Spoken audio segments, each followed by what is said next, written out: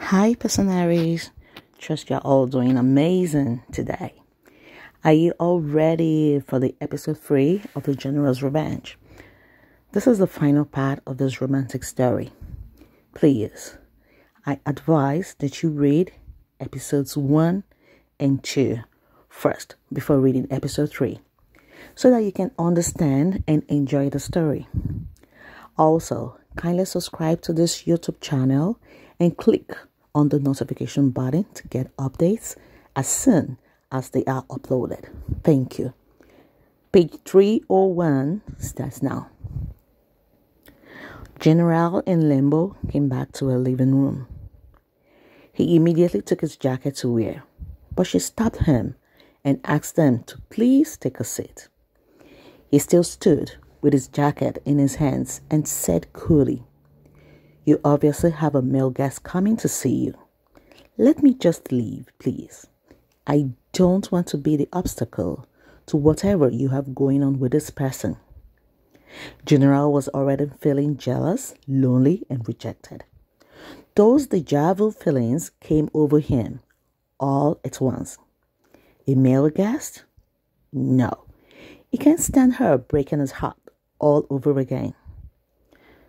Mercy took his jacket and said so softly and sweetly to him, "My king, I don't have any man in my life right now, except maybe you. Whoever it is, I will send him away right now." The general froze.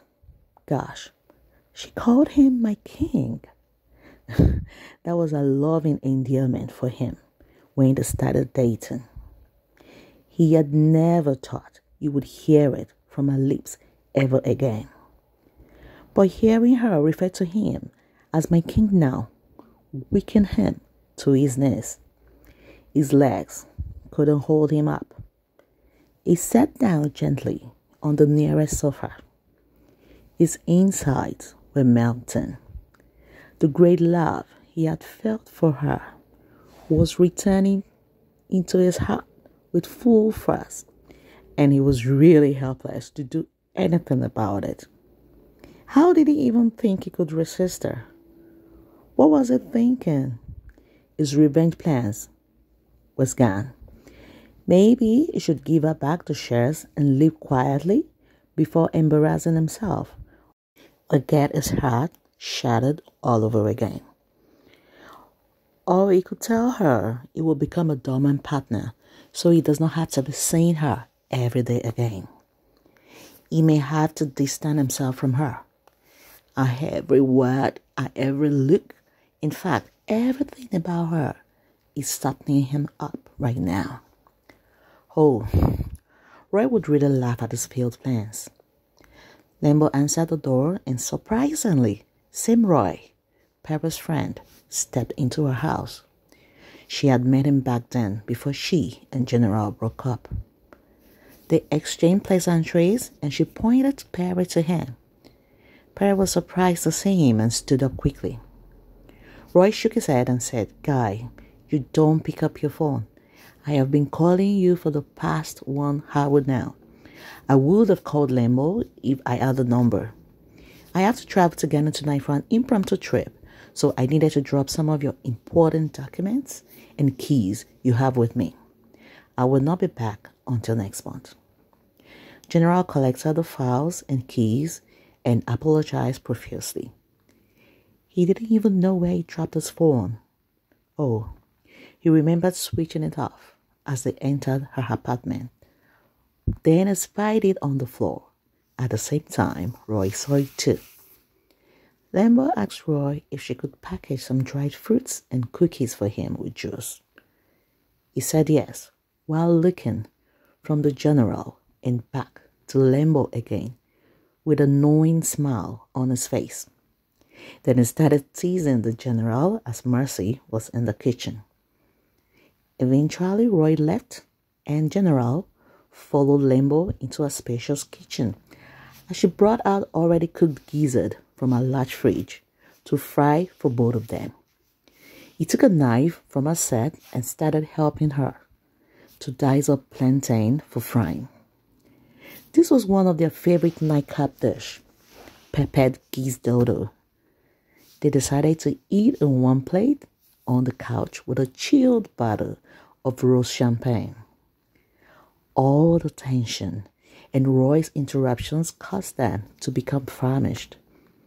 His eyes never left hers, even as they drank and ate. She noticed something has changed about him. He was looking at her the way he used to, so lovingly and devotedly, like magic. His eyes were filled with so much affection and adoration for her. Lambo smiled back shyly with love at him. She is not going to deny it any longer. She is still very much in love with the general. In fact, she will accept that she had never stopped loving him. This moment seemed like they had never even broken up at all. They were mentally back to the first day they started their love story. "You called me your king," he said in a quiet voice, but with an intense gaze. When she kept smiling shyly, he gently raised her left fingers to his lips and placed a kiss upon them. Mercy raised her head up, looked into his eyes and said, "In my heart, you will always be my king." His heart started racing again, prompting him to frame a lovely face with his hands. Then he dipped his head once again to claim her lips with his. They were like that for some time, until his fingers drifted down the thin chain he noticed that she always wore around her neck and encountered the band suspended on its end. He opened his eyes and whispered, "Is that a ring?" She nodded yes. He brought out the ring to take a look and received the shock of his life. The general was staring live and direct at the diamond ring he placed on Lambo's fingers the day he asked her to marry him and she accepted. They had become unofficially engaged that day, but unfortunately, she broke it all off 2 weeks later. But she never returned the ring to him, and he too never asked her, because he was deeply heartbroken, and that was the last thing on his mind back then. Now, he stared in amazement at the diamond ring. He really stressed to buy this ring for her back then, because he wanted it to be perfect for her, and she loved it when he eventually gave her. He opened his mouth to speak, but no words came out. He cleared his throat to try again and noticed that Lambo was crying silently. They stared into each other's eyes as he laid his forehead to hers and whispered, "Lambo, why are you still keeping this ring so sacredly? Why?" As she was about to speak again, he said, No, please. Don't answer that question. Let us talk about something else." He kissed the tears and drew her into the comfort of his hands. He was scared to hear anything negative. It is better he forgets the past, and just go with the present. What if she told him she broke up with him? Then, because he was not on the same level with her financially, or because he was not on the same social status with her, or even worse, if she says she had another man in her life, he would be devastated. But now, she obviously has strong feelings for him, so he would go with whatever she offers him. He just prays that she doesn't break his heart again. Lambo shifted from the comfort of his arms so she could see his eyes and said, "My king, please, just give me this one chance. to tell you everything that happened. He tried to protest, but she became adamant and said, "I was blackmailed." That stopped him short. He looked at her in confusion. "What?" "Yes, I was blackmailed by that your female childhood friend in Houston." She went ahead to explain everything to him. How she had to sacrifice her love for him so that her brother will not be deported. How her family had begged her, and she eventually gave in. After she finished, they both had tears running silently down their faces and could not speak for a long time. He held her right hand so tightly. Then he crushed her into the safe comfort of his hands. Lambo started sobbing loudly while he started consoling her to stop crying. The more he consoled her, the louder she sobbed, until she became quiet later and dozed off. General studied her beautiful face as she napped. What a waste of time. They could have been married, even with kids, over 2 years, just down the drain because of some silly, wicked female friend of his. She will hear from him soon. He will blast her off and report her to her parents. That is the end of their friendship. If she can do that to him and his woman, then she is no better than an enemy. He carried Lambo to her bedroom and placed her gently on her huge bed, removed his shoes and lay down beside her, covered both of them with a quilt and slept off too. Around 5 a.m., he woke up and quietly left Lambo's place. He jammed the front door to make sure it was locked and drove to his own place, all the while thinking about her and feeling relieved now with the knowledge that she had a valid, unavoidable reason to break up with him. Yes, as a human being, he thought for a moment that she could have chosen their marriage over her brother. But then he thought that it would be unfair to destroy her brother's balance in life. It was not his fault or Lambo's fault, nor her brother's. No one is to be blamed except that lovesick blackmailer. At least now, they are all free. Lambo woke up around 8 a.m. and looked around for the general. She didn't see him. She checked her bed and table for any note he might have left for her, but found nothing. Zilch. She also scrolled through the messages and missed calls on her phone, but found nothing from him. So she sat down for a moment and thought, what is going on? How does it feel towards her now after hearing the whole truth? Or is he upset with her for sacrificing the love for her brother? She became so worried. She was not sure whether to call him or text him. Later, she showered and got dressed. Our chef had arrived and was stocking up the kitchen when a cell phone buzzed.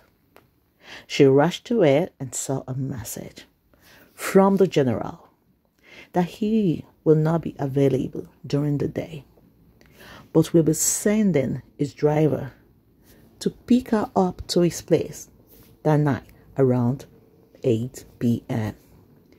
Then he asked if she had any objections. She replied, no. See you tonight. Lambo too changed her plans for the day. She went to the spa, had herself waxed and massaged, then to lay her edges, and buy 2 bottles of exotic wine for tonight. Around 4 p.m., she saw another message from the general asking how a day was going. She called him immediately, but he didn't pick. Instead, he sent a text. Still in a meeting. So she replied, "My day went well. Can't wait to see you." To which he replied, "Me too."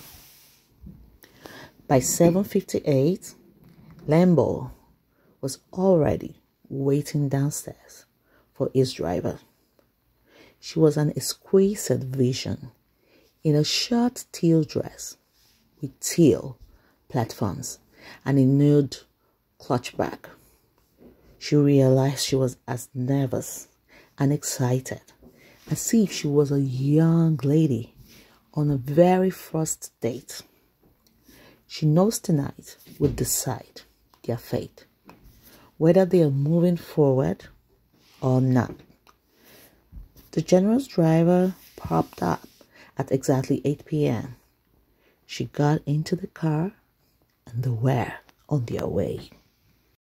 The general concluded his Zoom conversation with his mom and the whole family. His mom was so happy with the decision he just made, and she told him that as always she will be praying for him. Then they said their goodbyes. That was the meeting he told Lambo he was in all day. He needed to have serious prayers and talks with his entire beloved family. He owed them all a detailed explanation and needed their support and understanding. Then he began dressing up. He wanted to look his best and, as usual, smell excitingly good and spicy. He lit the candle on the already set dining table and waited impatiently for his driver to bring Lambo. He should have known she would never just desert him like that. He should not have waited for over 2 solid years to ask her for the reason she just left without a word. Maybe she would have told him the truth, and they could have avoided the pains they both had to go through. On a more serious note, if the case were reversed, he too would likely choose his own brother at that moment. Her family would never have forgiven her if she had forsaken her brother because of him. It was a case of her hands being tied. Even if she had told him, what could he have done to help her brother? Even if he had fought without his childhood friend, she could still have gone ahead to carry out her threat, and her family will not be happy with both him and her. His doorbell rang, interrupting his thoughts, and as he opened it, he saw her standing in his doorway, looking breathtakingly gorgeous and smelling like sweet flowers. He wanted to ravish her right there, but he swallowed and controlled himself. Instead, he curled his hand around hers and lifted the back of her hand to his lips and placed a kiss there while drawing her inside. He led her straight to the dining table and pulled a seat for her. Once she was comfortably seated, he poured her a glass of wine, then sat and did same for himself. They made light conversation as they ate. She chatted with him about her older companions, her friends, and their few mutual friends. Though Lambo did most of the talking, he was not talking much, but his eyes never left her for a moment. He was so into her and paying her undivided attention, hanging adoringly on her every word. He was also all touchy and so caring. Lambo was melting inside with a sweet ache in her heart, while the general was brimming with affection and passionate desire for her. His smoky eyes were so full of smoldering expression tonight that she had to sigh heavily and shyly look away for a moment. He delicately put his hand on her face and brought a dreamy gaze back to himself. She now said something funny, and they were both laughing. But suddenly, out of nowhere, Lambo, with a sad expression, said to him, "My king, my general, I didn't mean to hurt you. I am sorry for all the pains I made you go through. Please, forgive me from the bottom of your heart. I loved you and I still love you till now." The general was at her side even before she finished talking. He drew her to her feet, held her beautiful face and said, "My woman, my Lambo, my queen, I wish you had told me when this blackmail happened. But I will not dwell on that, as it was not your fault. There is nothing to forgive here, my darling. You really had no choice than to do what you did. And funny enough, I will say that I am proud of you. Yes, my heart shattered and I was so hurt back then. But I still respect your sacrifice and act of selflessness. You are one in a billion with your generous spirit." He placed a chaste kiss on her lips, then took their glasses of wine and ushered her into a spacious and beautiful living room. The first thing Lambo saw was the nice flower vase she bought for him years ago. He had not thrown it away. She squealed happily and touched it, looked up to find him beaming at her, as he shrugged happily and said, "Well, I couldn't throw it away. I still have so many things you gave me with me. I did not have the mind to discard them. They reminded me of you, of our love." He took her in his hands and hugged her for a long time. Then he drew back to look into her eyes.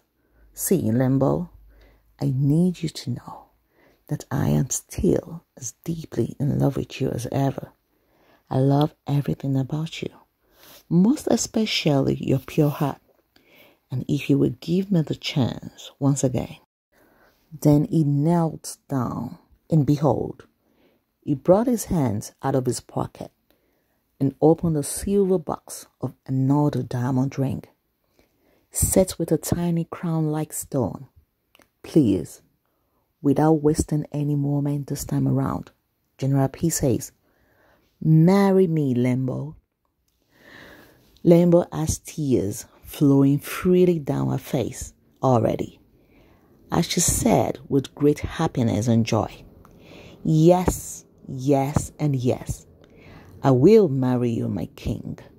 She began peppering his face with pecks and hugging him as he got to his feet. He laughed, swung her around his living room till both their heads were spinning. Then he placed her gently back on her feet and kissed her properly. General and Lambo are engaged to be married again. They clicked their wine glasses together in a toast to each other and drank to happiness forever. And so, the story finished with a happy ending. Thank you guys for reading The General's Revenge, Episode 1, Episode 2, and Episode 3. I am grateful to all of you. God bless you. I am already cooking up another intense romantic story featuring Percy. But before then, a certain percentage of my viewers wanted me to narrate romantic movies, series, and neutral novels to them. So I will be doing that in my shorts for now. So please, in order to get updates about this, kindly subscribe to this YouTube channel and click on the notification button so that you will not miss any upload. Once again, thank you so much, guys. Until next time, bye.